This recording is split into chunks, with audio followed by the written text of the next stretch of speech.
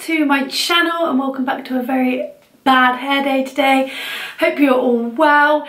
Today I will be just talking to you about my foundation hacks or my hints or tips on how I make my foundation last and look flawless through the whole day. If you wanted to see how I created this look, I'll put the link in the description, so go ahead and check that out, but I'll carry on with the video, so let's get on with it. Okay, so tip number one on how I make my foundation look flawless is I shave my face. Yes, don't worry about the myths that you're gonna grow back longer, thicker, crazier, whatever. I shave my whole entire face. It's amazing for the skin complexion and it just makes your skin look flawless and even coverage for the whole day. Tip number two, cleanse, tone, moisturize every time before you apply makeup. I don't know how many times people have told me I don't moisturise, I just whack on foundation as soon as I get out of bed, which to me is crazy. You've got to cleanse, tone and moisturise. I can't stress it enough. So that is tip number two.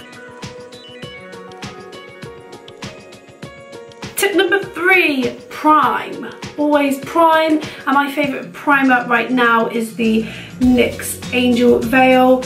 Loving it, bought it a few weeks back now and I keep using it. It's amazing. It fills in all your pores, so if you have big pores like I do, it is a good primer.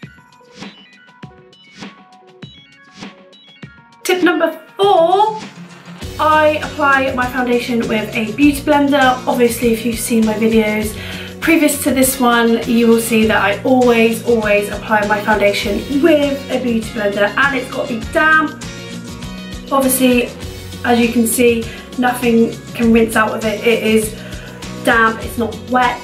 So that's a good tip and it just makes your foundation look flawless and gives you that airbrushed look. I've tried everything. I've tried brushes before, even tried, as you've seen in previous videos, sex toys. I've tried everything, but nothing beats a good beauty blender. So invest in a good beauty blender. And then what I like to do after I've done my foundation, concealer, all that, I go and almost dab on. What I mean by dab is I get my flat foundation brush, put it in some translucent powder and I almost just do a dab effect. I want to say like stipple or staple. I don't know what the actual term is, but I'll just call it a dab. And I go along my whole face with translucent powder and it will just set in. And that is also a good tip if you suffer with oily skin. That will just help soak it up. And tip number six is always set your makeup. So you can buy some setting spray, which I would not recommend the L'Oreal Infallible Mist. It makes your face all speckly like you've put paint on. But I would recommend this one. I use this to set my makeup and it is just a facial spray with aloe vera, herbs and rose water, and rose water is really good for your skin. Definitely recommend to set your makeup after all complete. And my bonus hack slash tip is Sudocreme. Sudocreme is my holy grail skin product, hack, whatever you call it. I apply a Sudocreme mask on my face every night before bed. Obviously put an old pillowcase on because it can get messy.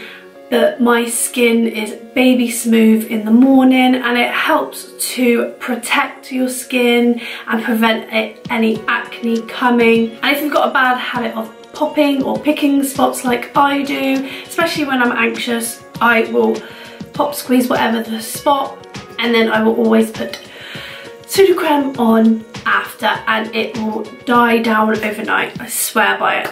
So that is my hacks, hints, tips, tricks of foundation today. Hope you've enjoyed this one, and I hope it helps you out. Give it a thumbs up if you enjoyed it, and don't forget to hit that subscribe button, and I'll see you next time. Bye!